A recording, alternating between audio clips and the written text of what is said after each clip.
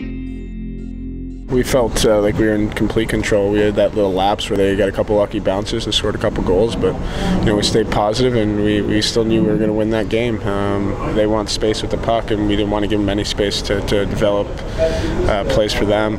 They're such a skilled team, and when you give them space, they're going to make you look silly, and so we tried to take it away. Can you talk about just how good the Crosby line was tonight?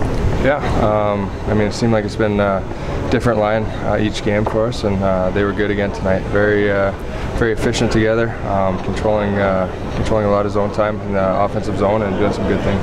Bergie and Marshy have that chemistry already, and obviously Sid's a great player, so they've been able to skate on the puck and work together properly, and it's been nice to watch. I try to do as much as I can for the team.